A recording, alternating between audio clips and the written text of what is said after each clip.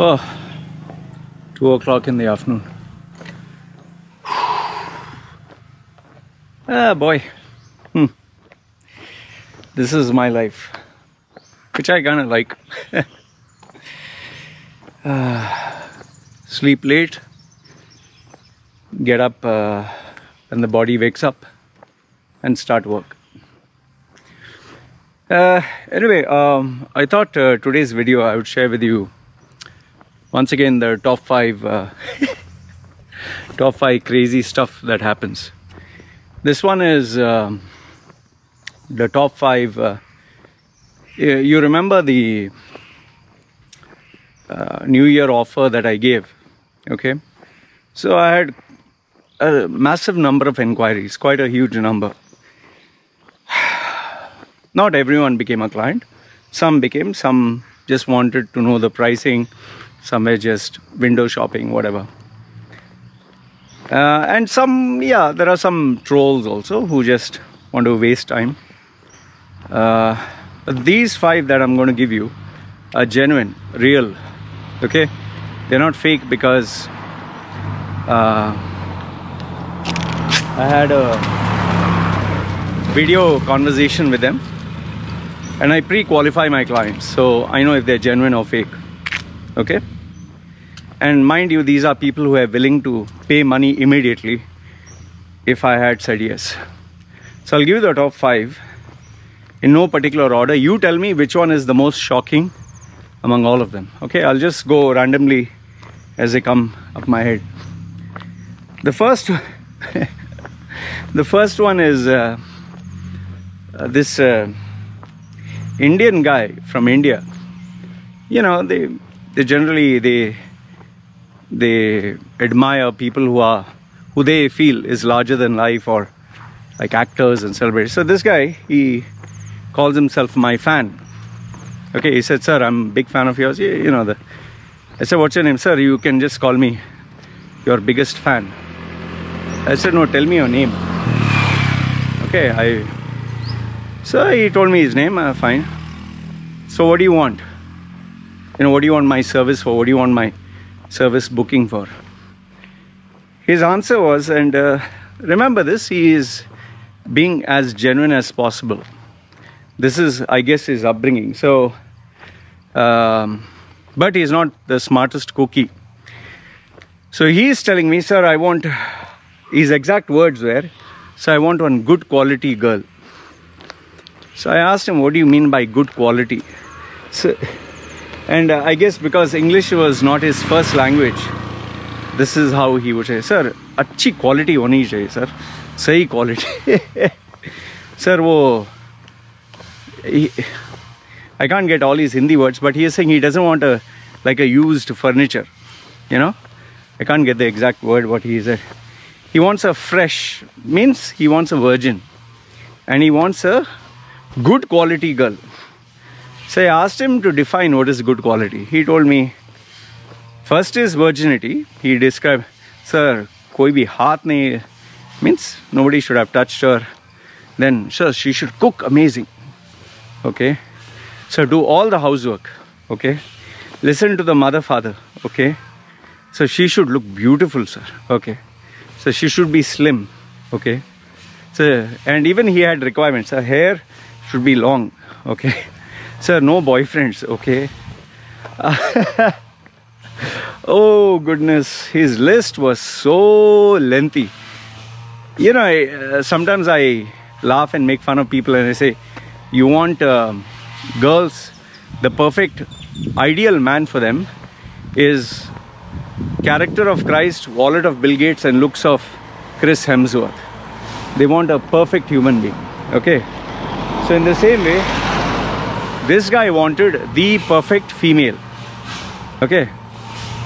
And on top of that, when I asked him, "So how much do you earn?" and you know, "Sir, whoa," what he's telling me is that she should not be bothered how much he earns. She should love him whether he is poor or rich, fat or ugly. Okay. So I told him point blank, I don't think you can find such a girl And second one is, neither do I offer such service. So then he told, sir, what about your wife? You got a good wife.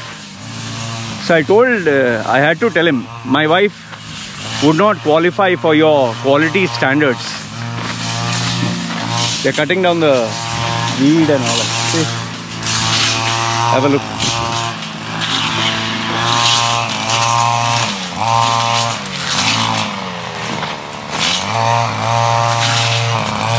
And the dangerous part is there are snakes sometimes, you know. Anyway, see, this is how deep it is. You can see this. Anyone can just fall down, you know. And during the rain, this whole thing is like, you know, water is like flooded. It's, I don't know, the water goes in the river or something. Okay. So at number 5, you could say this guy wanted a good quality female. At number 4, we have another guy. And this guy from Pakistan, first Sarji, this, that, you know. And he told me he wants to be a WWE wrestler. So I told him, okay, why do you want to be a wrestler? You know, the usual stuff. It was always my dream. I see wrestling. And, you know, he gave me the typical story, which mostly you hear from youngsters. Sir, I practice wrestling at home. I practice wrestling with my friends. We take the mattress outside and we do wrestling. And we go in the garden. People make fun of us, but we are still practicing the hits. And, you know, with the elbow, I know how to do the jump from up. And I'm training very hard. I do push-ups. He told me, Hamni, sir, kusti karta hu. Hamni push-ups, hamni squats, hamni this, hamni that. Tall guy. He was, I think, 6'4" or something. Young chap. But I told him, see, I don't offer any, you know, wrestling placement as such. And he did tell me that he was going to a wrestling school or something in Pakistan.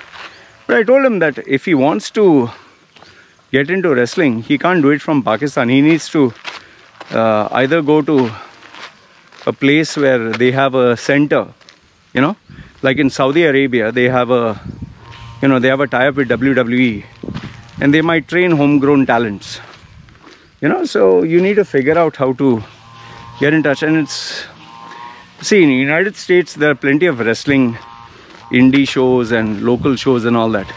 So that is how people climb up the ranks. But from Pakistan, I told him it's not possible. You'll have to go all the way there, or it's not going to happen. I really felt sorry for him because he was a very genuine guy. He was like, sir, I'm ready to do anything. I'm ready to scrub the floor, sleep on the thing and ground, and you just have to give me food. I don't want any salary. I will prove myself. But I let him know there's nothing I can do. The best thing I told him, make videos of you, put it on YouTube, tag WWE and hope someone notices if you're good. I told him to take the social media route. What else can he do? Anyway. And mind you, by the way, none of these guys are my clients. Huh? I'm telling you the ones who I spoke to and who wanted my service. Okay. And number 3. Once again, young man. I guess he watches too many YouTube videos and too many podcasts. So he asked me about, what is that? Yeah, he wants to be a billionaire. Entrepreneur, billionaire and all that. And see, now, when someone asks me about wanting to be a billionaire and entrepreneur, it's not a big deal. It's very common. But I'll tell you what was the problem with this guy. This guy's father is no more. Mother is taking care of him. And I don't know how the hell did he manage to pull this off. But the mother gives him his college fees, to pay to the college. But instead of paying the college, the guy takes the money and he's paying these online coaches to train him to be an entrepreneur, train him to be a social media maven and all that. And what he told me was, you know, I'm getting every month from my mother. I'll pay you from there. So I clarified again. I said, your mother is paying you to do your college degree, and you're taking this money and you're not spending on college. In other words, you're cheating your mom. He said, no, my mother wanted me to have a career. See how he's playing around with the... My mother wanted me to have a career, so whether I do degree or this, I'm still doing my career. In other words, he's giving himself a false justification, but his mother paid him, gives him money every month to go to college. The guy, instead of going to college, he uses this money to pay these coaches and all that. And I asked him, how do you stay away from college? He's saying right now it's through online learning. We can't go physically because of COVID and all that. I told him, I can't accept your money, nor can I accept you as a client, because you're cheating your mother, and I don't want that kind of money. So I refused. He kept asking this. I said, you'll get many other coaches. You don't have to come to me only. I guess maybe because I said no, he kept insisting. Then I told him, you have to tell your mother that you're paying me. Only then. And I need to speak to your mother before I even take you as a client. He said, okay, I will do it. Fine. I never heard of him ever since. It's not right. Anyway, now we're coming to the top, the last two. Okay. I know you must be like, oh, it'll be a big one. I don't know, but I'll tell you anyway. The next one is this guy, he wants to go to Dubai. I said, okay. So, and this guy is not from India, by the way. He's from the West. So I said, okay, what do you want to do in Dubai? I'll do anything. I said, what? I'll do anything. Okay. What's your qualification? No, school dropout. Okay. What have you done in the West? Done odd jobs, security, cleaning, this, that, you know, odd jobs here and there. So I want to do the same in Dubai. So I told him, nobody's going to entertain you, boss. No, I heard in Dubai they pay very big salaries to foreign passport holders, Westerners. I said, yeah, but you need some level of skill, education, experience. They're not dumb enough that every maybe coolie, cleaner, or McDonald's flipping burger guy, they're going to give them a very big salary. Anyway, long story short, he kept telling me that he would pay me a decent amount, but I had to fabricate a CV, everything fake. I said, no, I can't do that. Not do that. And last but not the least. Now this one is not actually funny. Is not actually, I wouldn't say this as a matter of entertainment, but rather as a sense of caution. Sometimes what people hear and see online actually gives you the wrong idea. This is a girl based in Dubai, Indian girl. Okay? And I'll tell you, she's not very old. She's young. I can't give the exact age for obvious reasons, but let's say you are just entering college. What would be your age? First year or second year? Okay, that is her age. So this girl, I verified because I want to know it was not a troll. After I saw her on video, I asked her, yeah, what do you want? And her answer was, her actual answer, this is not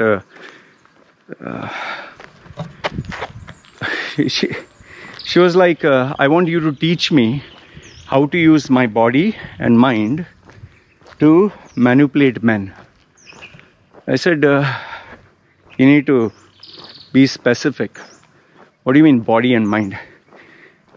In other words, she wanted to use sex to get what she wanted from men. She didn't want to work hard. And she was actually looking at, I asked her, what, so you want to be a prostitute? She said, no, I don't want to be a prostitute, but I want to use sex, mind manipulation and all that to get what I want. I don't want to work for a job. I asked her why, what gives you this fascination? And then she started sharing with me links of girls who are in their 20s in United States, Miami, even in through VPN she went to these call girl and escorts and prostitution sites, and she saw girls who are in their 20s who are offering sex and all that. And mind you, this girl is from a proper family. She has a proper family. So I said, why would you want to get into this? She said, no, I enjoy sex. I like sex. So when I probed further, I found out that when she was young, as a small girl, her uncle molested her, and that is how she ended up experiencing sex. And since then, she has always had some kind of sexual this thing with cousins or something. So because she was exploited from a very young age, now she is comfortable with sex. In fact, I did ask her, are you still having sex with your relatives, some of them? She said, yeah, and they give me good money to make sure I keep quiet. She's saying, I don't mind it. So I told her, I'm sorry, but this is not a service I can offer. She said, see, listen, you don't have to get imagine, she's telling me, you don't have to get emotionally involved. You think of me as a client. I said, I understand. Maybe if I was younger, in my 20s, and you being in your 20s, maybe I would have agreed, and maybe I would have said, let's have sex and I'll teach you for free also. But at this stage of my life, at this age, knowing what I know now, given the fact that I have a family, a daughter, I don't think it would appeal to me. I don't think I can. It doesn't sit well with me. So she was, okay, fine, gracious enough, and she said bye. But it's, man, the stories that she was telling me, how much money she was making and all that, fuck. It's sad, actually. It's sad that now that she has got a taste of easy money, she doesn't want to work at all. She wants to go down this path. See, like I always tell people, everything looks hunky-dory and nice when the going is good. But when the going gets bad, then everything will get bad. Anyway, I don't think she was in a frame of mind to listen to any fatherly advice from my side. So I was not too bothered. Anyway, this is what I wanted to share with you guys. You let me know, what do you think? Which story among all this really, like, is, oh shit. Alright? Or which one is the odd one out, or which one stood out in your head? I'd like to hear your thoughts. Okay? You guys take care. This is me signing off. Ciao.